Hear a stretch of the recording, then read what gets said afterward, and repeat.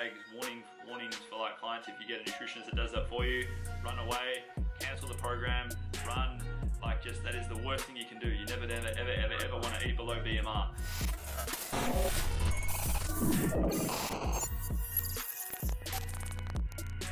Legend Angus Beef here, and a huge welcome to the Anti-Diet TV channel.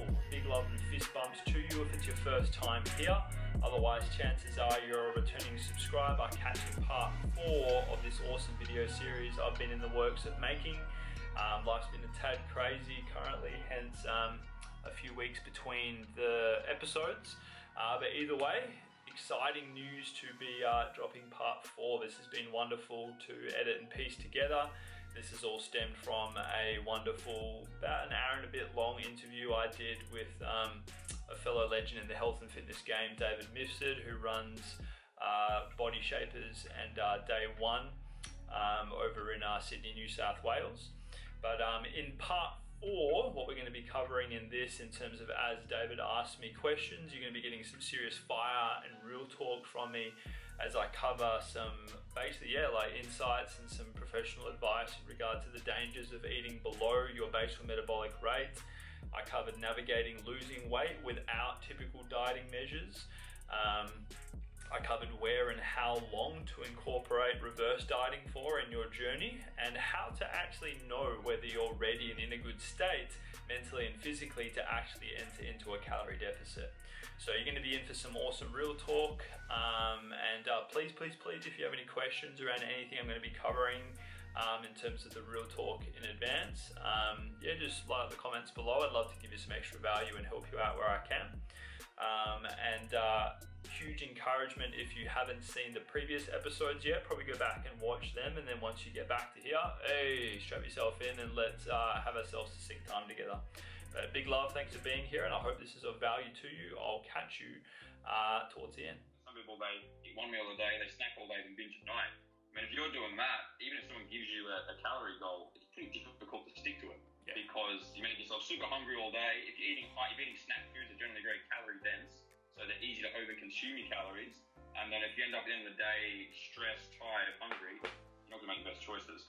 So I think a lot of what Angus said there, Lila, was to help kind of get you to that calorie deficit in different ways. Probably the last thing, Angus, there's any other comments there? I was just going to say, to touch on her question or comment, where also, like, I don't know how her experience was with what she just said, and like, yeah, calories govern everything regardless of whether you track them or not.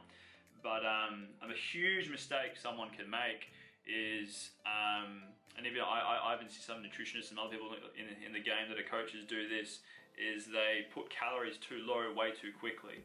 In other words, going what's referred to as way too aggressive. So it's like, if someone is ever aware of what their BMR is, for example, which I know isn't basic knowledge, but like, let's just say their base metabolism rate, a lot of approaches I've seen are where someone is eating pretty much at their BMR or below, and that should represent huge red flags, warnings for like clients. If you get a nutritionist that does that for you, run away, cancel the program, run.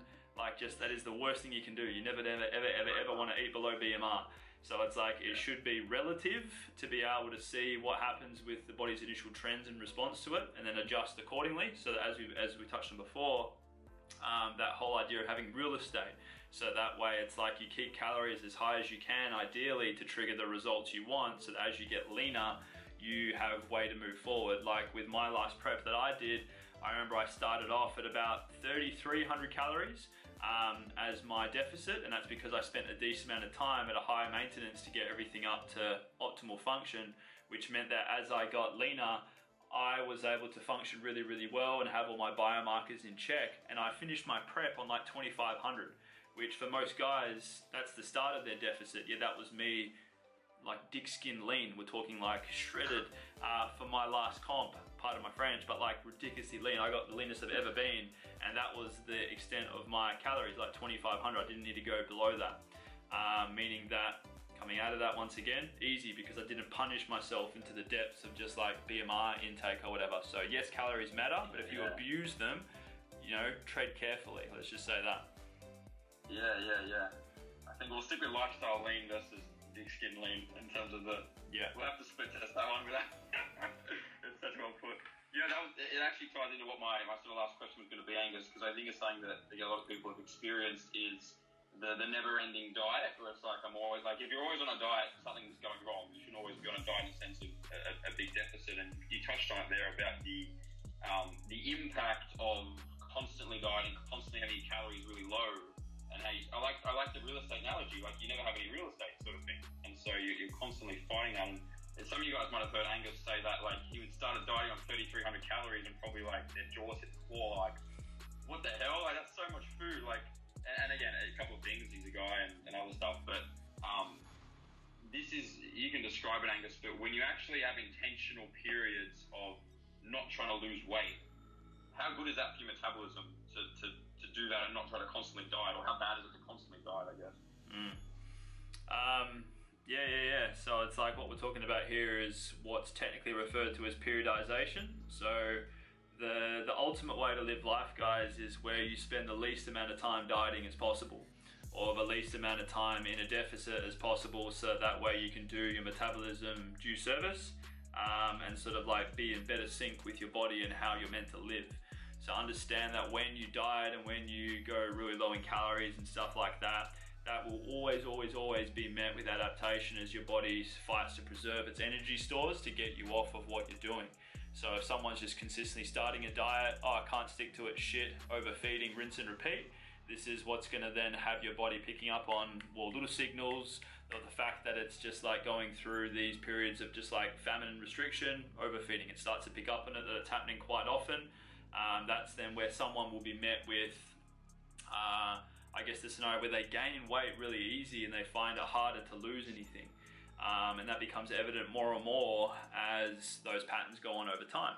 So when I'm working with someone, it's not uncommon for someone, for example, to have been on and off dieting for decades. They haven't been dieting for decades, they've been on and off trying for decades, yeah? If someone had been dieting for decades, they'd be fucking dead, right? In other words, like, yeah, you would have just run everything into the ground and you'd have no anything left and you'd die.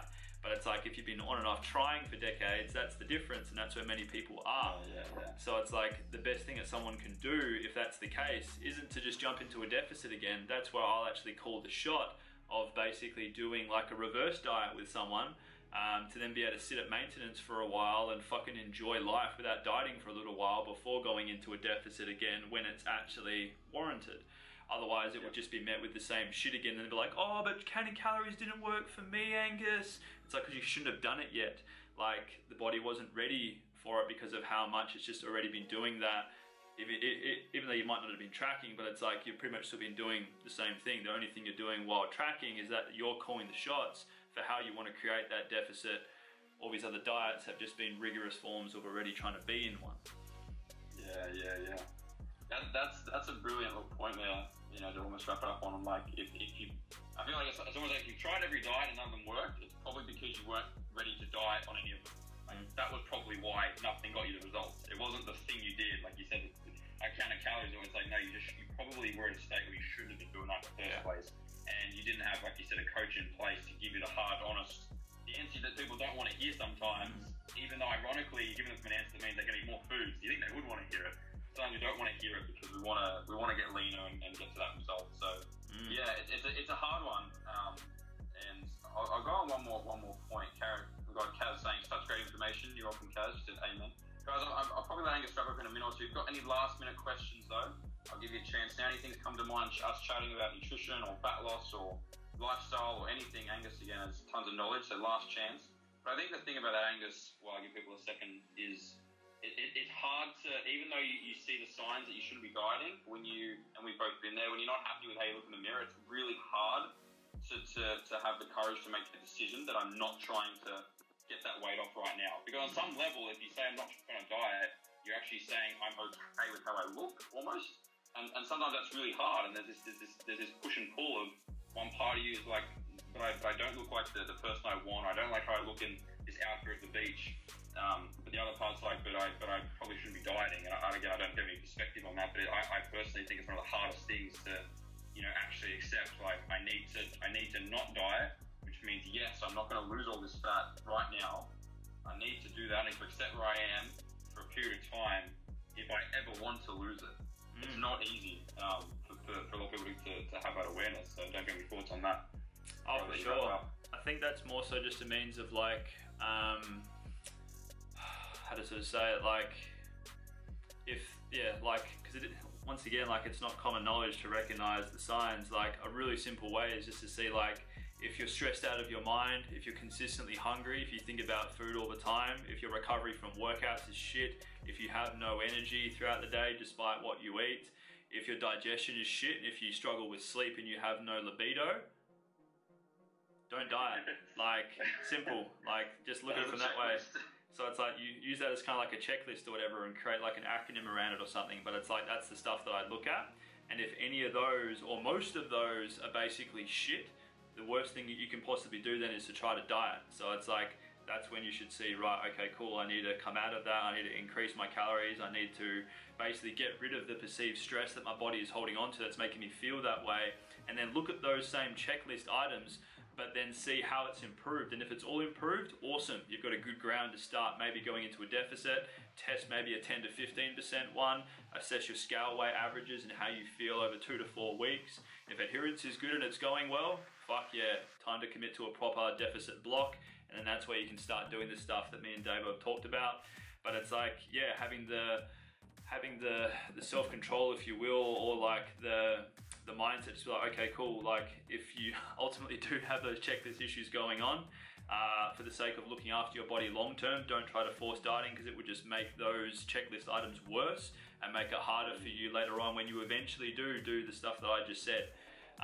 Like an example of where things got really, really bad for someone when I took them through this stuff is it took about 8 months to get us to a position where we were ready to start in a proper fat loss deficit, and then because we did it that way, she fucking killed it. Like, it was the easiest fat loss she's ever experienced. She's like, oh my gosh, Angus, how am I losing weight eating this much? This is ridiculous. And it's like, we did that pre-work. So it's like, see this pre-work as like a diet before a diet, if you will, like, if you love the term dieting. So it's like, it's just the pre-work to set yourself up to have a chance to win in it later on. Yeah, really good way to put it, man. I really think there was someone going to comment. This was great to hear. I hate dieting. It's depressing and it never worked. Yeah, and I think this stuff's probably really good to start considering, Kat. If that's Kat was the comment. Angus just said, yeah, I hate dieting. It never worked. So some of the stuff might be exactly what you needed to hear. Again, it's not always the thing you want to hear, but it's sometimes the thing we need to hear to do it in the right way. So that was awesome, Angus. We went a fair while. We've got a lot of thanks coming in now. Thank you guys. Beautiful. Yeah, I think we'll leave it there, Angus. Where would people find you if they want to learn more about what you're talking about? Some of the stuff you're sharing us is getting on Facebook. You still hit the Instagram pretty hard, don't you? What's the Instagram these days? So Instagram I've started to have more fun on. If you guys want to check out my Insta, it's called Angus_carbs captain, because I love the fact that there's so much stigma around carbs. So yeah, I changed my name to that. Otherwise, check out my Facebook, Angus and then Fairbairn, FAIRBAIRN. And you'll instantly see what I'm about with my cover photo. It's a huge fuck dieting across the front. So awesome way to just get some free value, guys. Yeah, obviously I model what I'm all about. So if you're just like, oh, I wonder if he's actually legit, yeah, obviously, yeah, check it out. And obviously free value to help you with your journey. For sure. No, you're doing more faking at this stage, especially those photos behind you, mate. You're shredded, so you can't fake it too much.